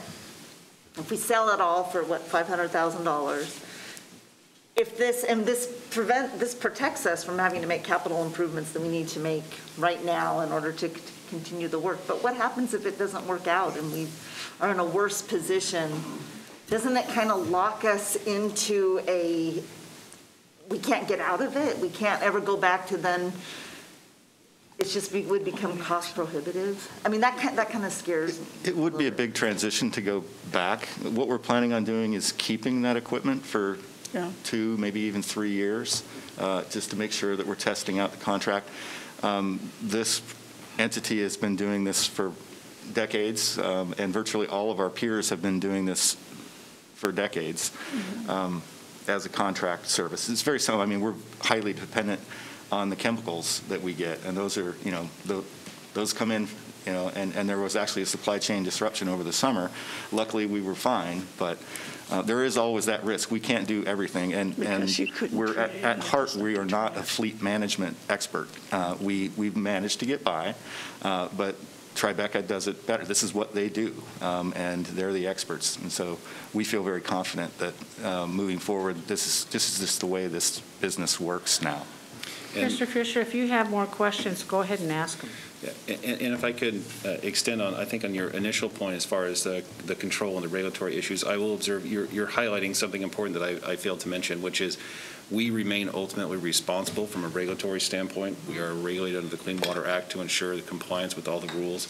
Our contract would require the contractor to be consistent with our practices. We have to file a plan with DEQ about how the biosolids will be managed and applied, and there will be sampling and, you know, reviews that our staff will do to ensure compliance on their part. So there is a transfer of responsibility of the majority of the work, but we will be keeping oversight and some regulatory insight into their work going forward. Yeah. So it's just a concern, us giving up that control. And the other piece, so I don't know who's available to do this work. I know that Tribeca is the one that was named. I don't know if there are other entities, if this is a competitive. It is. I understand that they're based in Washington. Local is a priority for Clackamas County, from, helping our economy. So I'm concerned in that respect. And to respond to that point, well, again, good point. We should have mentioned that in our presentation. There are at least 3 different regional providers. The city of Portland uses a different provider. This Washington County uses the provider that is the successful bidder for our process. The city of Salem and the city of Gresham use a 3rd provider. So we do have confidence that there is sufficient supply of vendors that we would not be stuck in some sort of monopolistic situation where there was only one option for us. And I would also add, this is a specialized equipment, the trucks and the spraying equipment, and so there isn't anyone in Clackamas County that can do this type of hauling and land application. It's not moving freight. It's pretty different. Yeah, so my other questions would be more appropriate for executive session. Don't feel comfortable asking them now. You don't feel comfortable asking them? No. How are you going to get your answers? Do you want to submit them No, via we email? can talk about it, and this is going to come back. So part of the challenge we have, just to be totally transparent with the board, it's only the impact of bargaining that's eligible for a discussion in executive session, and we tried very hard in the exec session to adhere just to that topic. It is not typical for us to have exec sessions around contracts, and Mr. McElroy can speak to that to far greater skill or detail than I can. But when we talk about the contract itself, our normal procurement process is we solicit bids, and then we just put it on the board's agenda at a business meeting for dialogue and potential approval. Because of the sensitivity around our employees, we wanted to make sure that this issue was fully vetted with the board before it went to a business meeting. And so we want to make sure that we answer any questions that you have in whatever venue would be appropriate. Right. But at the end of the day, this isn't just another contract similar to the one that I've talked to you about this morning and you'll see on the business meeting. But just, again, because of what Chris just outlined, we wanted to have more thorough dialogue before we bring it to a business meeting. So I would suggest any commissioner who has questions, they could submit them to Greg or Chris, I'm sorry. My mind went blank. Beforehand, and we can discuss them later, quite possibly. We have 2 more commissioners' cards up. I think Commissioner Scholl, you're up. Yes, Tribeca's been providing this service for other counties and cities effectively. Yes. Without problems. Yes. Your estimate that by contracting this out will save the county $3.5 million in over a 5-year period? Our ratepayers, yes. Our ratepayers, yeah. Ratepayers. My feeling is that your option 1 looks good to me. It makes sense. You've given this a lot of thought, and I would recommend we do option 1. Okay. Gary, if we pass option 1 today, what's the next step for the contract review? So staff will go forward with a contract, and then we'll come back to you one more time. When, in a policy session? On a Tuesday issues for your approval to put on a consent agenda. Okay, that's, Mark, you want to make a motion to that effect? Yes, I move that this board vote to approve, to direct the staff to bring forward the contract awarding long-haul transportation and application of biosolids for board approval to realize the $3.5 million in anticipated savings. I'll second that. Commissioner Scholl has made a motion to accept option 1 on the biosolids removal, and Commissioner Schrader has seconded that motion. Comments? Seeing none, Mary, please call the poll. Commissioner Fisher? No. Commissioner Schull? Aye. Commissioner Schrader? Aye. Commissioner Savas? Abstain. Go ahead. Chair Smith? Aye, motion passes 3-1-1. Thank you very much. Can I ask one clarifying question? You bet. So the intent here was that we were going to discuss it today, and it would go on essentially a consent agenda like any other contract. But what I heard Gary No. say... The board needs to see the contract. Okay. Sorry. I think that might be a little bit different from past contracts, but I think there's enough questions being risen today. Commissioners, if you have questions, by the time we review this next time, you need to have those questions submitted and answered either in open session or privately with staff. Yeah. And I will go back and verify that I sent that email. Sure, go ahead, Greg. I saw the email, by the way, and Chair, I just want to just say that my firm recollection is that those questions to be answered were going to come back in executive session, and that they were labor-related. I don't remember that, but then, not everybody's memory is perfect, including yours and mine. So I suggest you just get those questions answered as best you can.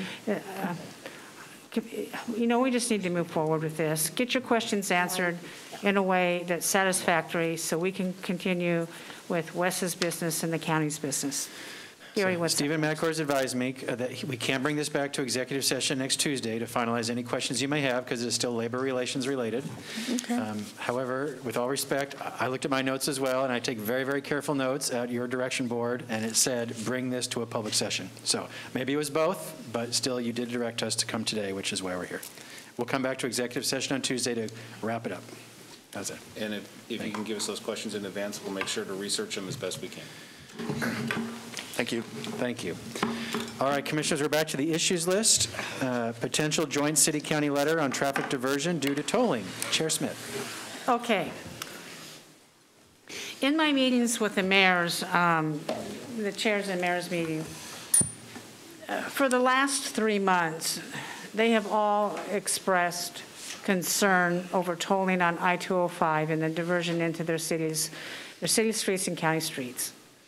And it's really coming to a head now. In my last meeting last week with them, they would like the county and the chair specifically and the mayors of each city to pen a letter to ODOT and the Oregon Transportation Commission,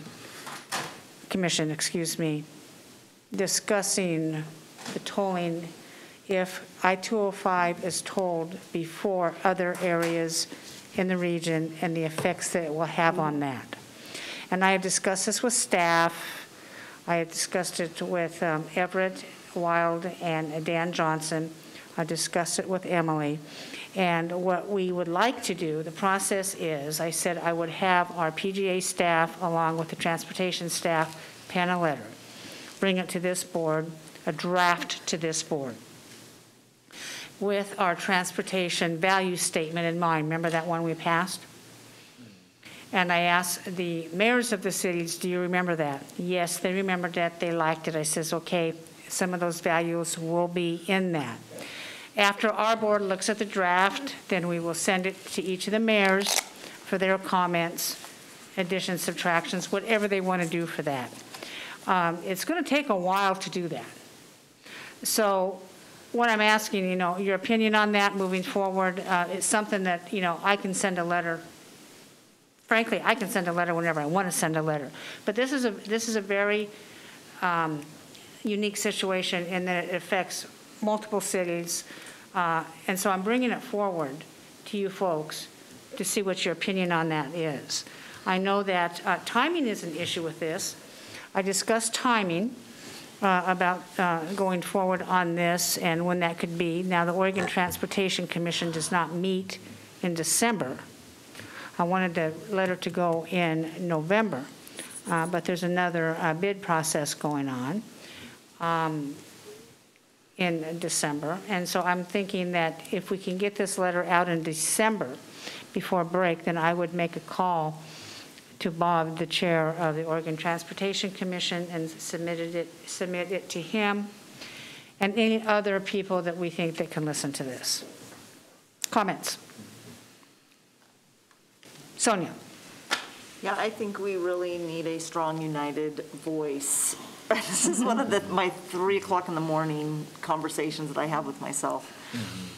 And I just had another one, I don't know if it was at 3 o'clock this last morning or the morning before, but it's, you know, was it the regional, what was that called, the study, Paul, the regional study, congestion price? I know we're talking tolling, but they're combined, the issues are combined. One of their priority value statements is equity throughout the region. And, you know, I can't, in my brain, figure out a way that for the people that live in Clackamas County, that tolling, especially the Abernathy Bridge, Good for them. is going to, we can do a way that's equitable, but for the people that live here.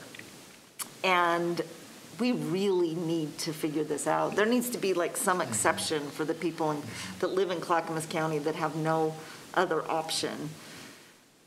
There needs to be a different way of looking at this, because it is just simply, there's no other way. There's really, you can go over the Oregon City Bridge, but you know, that kind of diversion can't happen. It's just not tenable. I don't have the answer, but this cannot go forward. The cities who want to join this letter are Wilsonville, Lake Oswego, West Lynn, Oregon City, Canby, Tualatin, Gladstone, and Riverdale. They are all equally concerned. And I know that, you know, this is part of the group that meets, the C4 group, but this is a letter from the mayors and the chair, and I do not believe it would be in conflict to anything that the other groups may be doing. Mark, you had your card. I think Paul wants to be formal. Paul, go ahead. Yeah, so I'm a little, I won't say confused, but I am slightly, in the sense that, you know, this is a complex thing because there's so many things on the table that are tolling, and there's so many things of that, or congestion pricing, or that can lead to diversion. And I think that value statement that we all approved, I think, laid out, you know, our concerns and, you know, perhaps, I won't say necessarily remedies, but what we were striving to accomplish. And then May 10th came around, I think it was May 10th. May 10th came around, and we were in a hurry-up rush, apparently, to, you know, to be asked to support HB 30, 55, or 65, or both.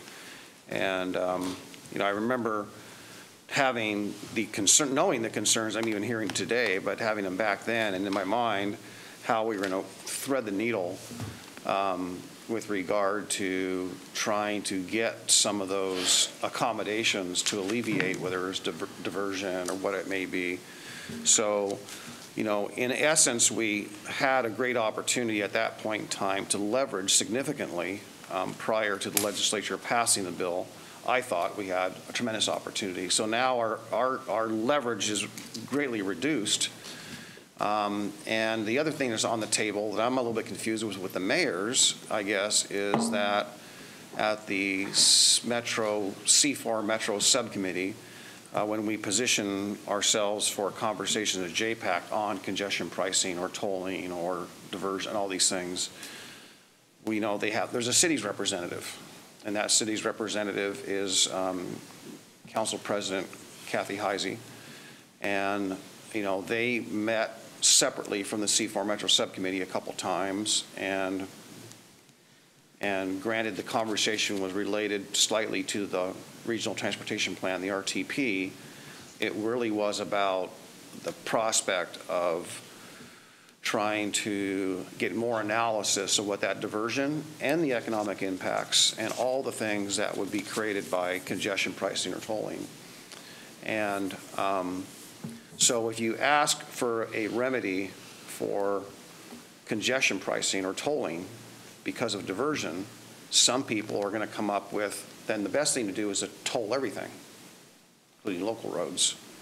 So that's what, so you have to be careful about what you ask for because it's that heavily nuanced. All to say, I'm a little bit confused because I'm not really sure exactly why the mayor apparently, or why the cities took a particular position at the JPAC table a month ago and then say this when to me they are not directly related, but they are related. The other thing I want to put out there, and I'll close with this, is that I can't, I wish staff were here right now, but I can't remember if it was ODOT that was doing it or if it was ourselves that were putting together a diversion task force of the elected officials in this corridor that you just mentioned. Not all of those folks are there. Riverdale, for example, I didn't hear their name, but I think it was going to be Wilsonville, Lake Oswego, Westland, Oregon City, Gladstone, so on, that were directly related. And myself, I would sit on there as well, representing the commission on how we would potentially address diversion, the very thing that they're asking for. And I thought that invitation went out to all the mayors. I just don't know. I haven't had time to call them up on the phone and say, hey, so I think it's better to do what we do coordinated. I support. I don't disagree with that, but I think is it timing, or is it what it says, or is it in coordination with? So as your transportation person, I appreciate, Chair, you sharing that, and I saw that, but I haven't had enough time. We discussed it a little bit yesterday, yesterday at our transportation meeting, but hadn't had enough time because I really didn't know what the substance really was, and I wanted to just lay this out there, and so. Well, I think answers to your questions, we will create the substance. I don't go to C4, Paul. I don't know what you guys decide. I used to go to C4 when I was a previous commissioner, and I scarcely remember anything ever getting accomplished or decided there because there were so many disparate views across the table. I suspect they didn't say to me anything about C4. I suspect, without knowing for sure, the mayors feel that they're not being listened to by ODOT or the Oregon Transportation Commission about the impacts that tolling I-205 will have on their cities, and that's what they want to express their opinions for. We decided that our numbers are greater together than they are separately. I also think this is an opportunity for the county to work closely with our cities together on one issue that we can all agree on at the same time. And I think that's very valuable. What's the word I want to use, Gary? Solidarity. Solidarity, yeah, that's a good term, Mark, going forward. Now, my one concern is timing, probably sometime in December, but we want these groups to pay attention. We've met, the questions you pose, ODOT doesn't seem to have answers or want to have answers to, and you know that. So without ODOT being forthcoming in, gee, how much is a toll going to be? We don't know. How are you going to collect the toll? Well, we don't know. What lanes are you going to toll? Well, we don't know. Are you going to toll all lanes at once? Well, we don't know. But there is the thought out there that Clackamas County could be tolled sooner than the others, and that is not equitable. Also, what is not equitable is tolling all lanes at the same time, as you know, and I suspect that letter will address that. So I have a friend from Southern California. She's lived there for 30 years, and tolls in California are all over the place, right? Mm-hmm. And so I explained to her what some of the proposals were here. And she says, my God, California doesn't even do that. If we're going to toll, to build a new highway, we always have the toll lane. You can go, you can go fast through there. Then we have a carpool lane, and then we have a toll lane. We have a lane that's not tolled, so people can divert the tolls on the existing freeways. That's right. So nobody else in the world does what I think ODOT is proposing to do. That's what our objection is, to look at it with a more holistic view, care of the citizens, and maybe what other jurisdictions are doing that have a lot of traffic concerns like California. That's where we're going with this, Paul. And you can certainly make an input in this letter too. So that's basic what I know. I think it's a good opportunity for us as a county to work with these cities together on a common enemy, so to speak. Yeah, I would suggest we get our staff, the transportation staff, to help with that. I have. You think that I would not do that? No, I'm just saying that. They have been in my office this week, and they know what to do to go ahead with that, along with PGA and in our transportation value statement. Yeah. What I'd like to do, to be honest with you, is at least from a timing standpoint, I would like to get this committee, I think it's going to meet for the first time in about a week and a half or two, this diversion committee to get assembled and formed, and so we can figure out what the scope is at the first meeting. I don't know what it's going to be. The purpose is diversion, diversion committee, but I would certainly like to make sure that the committee gets a chance to meet, and I'm assuming that some of the people you talk to, the mayors, will be part of that at that table as well, and I can broach it between now and then to figure out how what thoughts they have as well. So it's something maybe we can start working and have be a work in progress. I support it. Don't get me wrong, but I'm just trying to figure out how we make it the most effective. And it may not be the last letter either. We don't know. Yeah. And but I do think there is power in going forward with something like this. It's just not popular. I think it's also, this is a good action to take for our citizens who come forward and express their angst over tolling. And let's face it, it hasn't even hit our population yet. There are more people out there that aren't even aware that tolling could be happening, and then all of a sudden it hits, and everything is going to blow up in our face. So depending on the magnitude of this letter,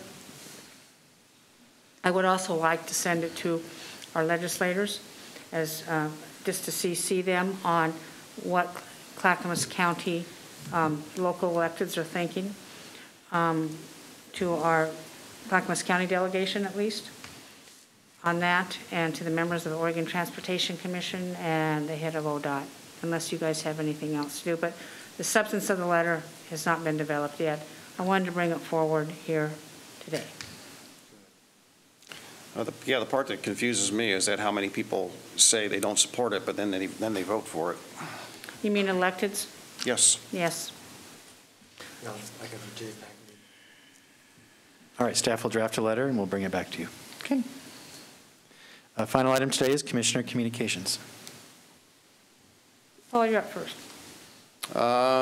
This morning, Chair, when you stepped out for your business you had to do, speaking business, whatever it was, we had a discussion about NCPRD, and what I wanted to at least not share the executive elements of that, but at least make you all aware that there is a couple things brewing. I don't want anyone to be surprised.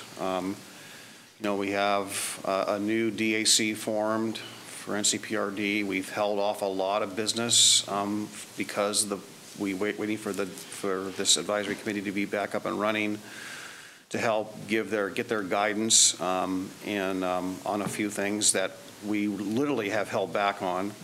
And over the 3 years that they've been in hiatus, we have actually cited what those really are in public session, and so they're fresh in some people's minds.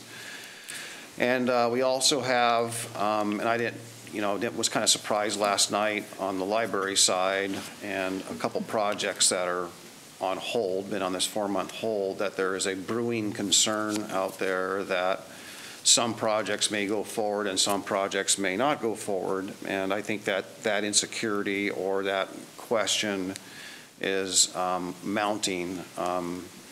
And there were some pretty strong statements made last night. This was a library meeting, by the way. And all the city libraries, not all the city libraries, but it's a table where all the city libraries have a seat. Most of the city libraries were there. But there are some things that related to the Parks District as well, with a couple of those, or one of those. So just want to let you know that there's some technical challenges, like I kind of alluded to with ELED, where the voters' intent, or what they voted for, is not being realized, and same thing goes with libraries, and same thing goes with parks. There were certain things that were put in there that gave the advisory role of those bodies specific powers. And when they feel that they're not really being included or being circumvented, that makes them a little bit upset. So I'm just giving you a heads up that if we get some people that if you're contacted by folks, or however it may appear, at whatever time, I don't know how we're going to tackle it, because there's 3 of them right now. 3. Library, Concord, The park at the Concord. Yeah, the Library Parks District thing. And a little bit, the ELED is not one that's any near-term any issue, but that's one that's been out there. But just want to let you know that there is advisory capacity. And so you have LDAC that has an advisory capacity, and they considered a mission and a role. COVID, I talked to them last night to try to talk them into, say, hey, you know, the procedure we had in place was put on hold because of COVID. And so I tried to calm them down. Our staff were in the room, so it was a county LDAC meeting. And so you also have the other library boards, and you also have the task force boards for Concord, and also the DAC, the NCPRD District Advisory Committee. So I want to let you know there's some tensions there that are growing. I suspected there would be. I don't know specifically, since, you know, you attended, but we'll just have to manage that the best we can going forward on trying to get to resolution and a goal to build the library, 2 libraries in the park over there. Yeah, I talked to Gary. I'm keeping Gary apprised, you know, so if he feels anything. So, but I don't want you all to be surprised. I feel it's my duty as a year liaison to just at least make you aware. I don't want you to be surprised. Thank you very much for that. Commissioner Scholl, you're up. No. Don't have anything to say? Today. Commissioner Schrader.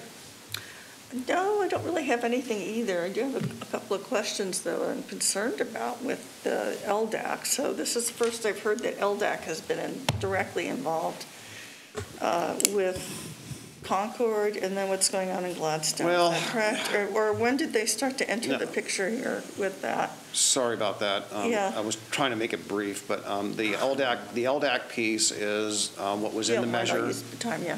Was in the measure. Right. And so basically, the district is a pass-through district, so the revenues from the library district are, by intergovernmental agreement, are sent to the cities, and how the cities spend those, which was a board issue before, when a city spends them inconsistent. For example, there's some language in there that suggests that those funds are only to be used for operations and maintenance and not capital projects. Right, I remember that, yeah. Yeah. So there's a person, one of our members of the LDAC committee, that is being very, and has some support in the room about feeling it's a violation of the voters' intent. What, to build the libraries? No, to use capital funds, and also to have excess dollars unidentified. So there's some of these libraries are building reserves. In essence, they're unexpended funds, and it's complex. It's complex. I'm happy to talk to you about it, but basically, she feels, this one particular person feels, and is very articulate, very smart, but feels that, you know, we or they, and this was going to are in violation, basically. So, and we knew this a long time ago that it was an issue, and the library board folks and our staff suggested, as you recall, we'll get this task force going. We'll try to solve all these problems with how much each city or area gets and library gets, and make some adjustments and ideas on how to solve these things. Well, because of COVID, that task force work was put on hold. And we're not out of COVID yet. And I just told them that the timing's not really right, in my opinion, but if you want to raise it, send a letter to the board again, because they already sent a letter a couple of years ago prior to. Well, then we need to get another letter to get this, because my concern is that I'm seeing the tension between Milwaukee and the unincorporated area about who goes first with who builds what first, and that's the park and the library. And now now LDAC is getting involved in that discussion. That's what I'm trying to ask. Just not really, but a little bit. Just a little bit, in the sense that some of the members are one and the same, and so that tension is growing. It's like contagious. Okay, well, that's interesting. Sorry. All righty, Martha. That's it. Okay, Commissioner Fisher. Yeah, I look forward to having policy sessions on Wednesday, because I have 3 meetings, 4:30, 5:30, and 6 this evening. So I really like splitting up our Tuesdays and sharing them on Wednesdays. Because that's, yeah, so, but it's only 3 now, so that's good. My first meeting doesn't start until 4:30 with the Mental Health Advisory Council. which is a good. great group of folks. Good. And then there is a child care task force kickoff that's tonight, and then the local, not local, leaders of equity, diversity, and inclusion. So I will pop in at various moments for all of those. There is on Thursday, my Human Services and Education meeting is not usually on Thursdays at 11 our time, but it is this Thursday, and there's some issues that are happening there around what's happening with childcare. And so I'm thinking that I need to step out of our board meeting And then take it in your office? at 11 and do this call. I'm going to look more at the agenda to see how I can maneuver that around, but I just wanted to give folks a heads up that I may need to move over there. Things are really moving in that area. Things are really percolating here locally, and there's a real opportunity. I don't know what's going to happen federally with Build Back Better. If I had a crystal ball, which I don't, I would think that things will not pass necessarily within that piece of legislation, but some of the concepts that have really been identified and the strategies and priorities for what local communities need are very important. So there is an effort to align around values and principles and carry the advocacy forward at the national level.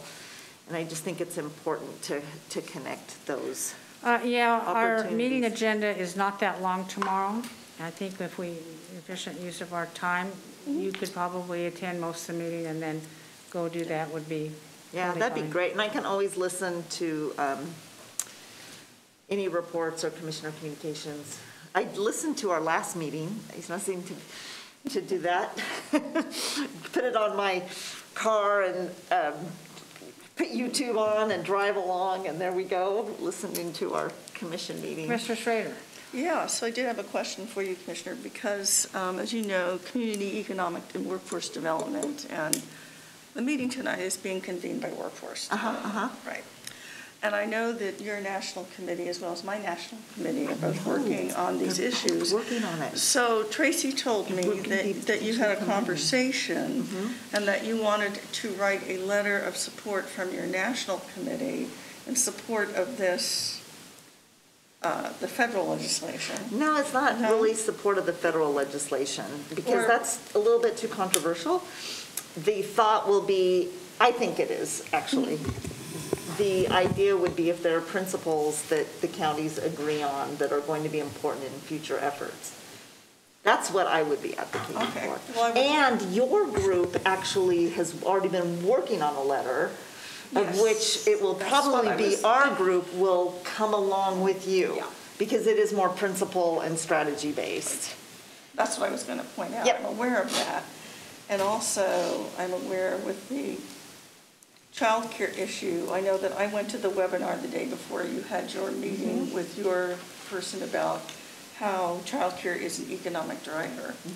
And I'm hopeful this time that the Safe Kids Coalition will be on board with this, because they weren't, child care was not something that came up in their conversations when they wanted to do their levy. So are they in alignment? Do you know now? No, they have their last meeting I could not attend. It was on I was otherwise engaged, so I'm not sure where they are. But if you look at, are you going to be on the meeting tonight? Tonight I will be, yes. Okay, so I was just looking at who's attending there this evening, and there are a lot of people invited. So that should be an interesting conversation. I don't have an agenda for that meeting. I don't know what's happening. I don't know if you do. I don't know if I do. It's either. just I'll find out. beautifully on my calendar. But a lot of stakeholders invited that, that it has taken off. No, but I saw this a number of months ago. That's why my frustration, because I've been working on childcare for a very long time. I guess I should get over here. I've been working on this for a very long time, and I knew back then that it was going to become a big deal locally and federally. And I just hope that we can all align this time on that being a priority, because it really was not a priority back then, and it is something that's very near and dear to my heart. I think that I appreciate your coming on board with this initiative, that I've been working on for so long. Thank you. Chair, if I may, on Yeah. this, on this topic, I just kind of just want to just jump in. I appreciate Commissioner Schrader's, in her role, or her roles on, as a liaison in different things, and she has been very good about bringing things back and keeping us up to date. And we rarely get any kind of surprises, and I just think that's just the good work that Commissioner Schrader has done, so I appreciate that. And I would want to make sure that, you know, whatever we do in our liaison surprise assignments, do not, you know, go astray or lead us, you know, lead us down a path in which, you know, we end up with, you know, big challenges. So whatever goes on in that realm, knowing that Commissioner Schrader has been, I think, the tip of the spear on that one, I would want to make sure that that flow of information on that topic is comes to all of us timely, and I'm sure that Commissioner Schrader will do that. So whatever Commissioner Fisher is working on, I'm hoping that she works closely, you know, alongside Commissioner Schrader to make sure that, you know, we're all apprised. And I think that, you know, it's important. We had a town hall on it, you know, and it is a big issue, and I just want to make sure that we're in the loop. I've already heard more today already, I guess, that comes not as a surprise, but I would certainly just want to just be updated. Yeah, absolutely. That goes with anything any of us are working on. Okay, any other comments? I really don't have anything. Thank you all, commissioners. Good work, and this meeting is adjourned.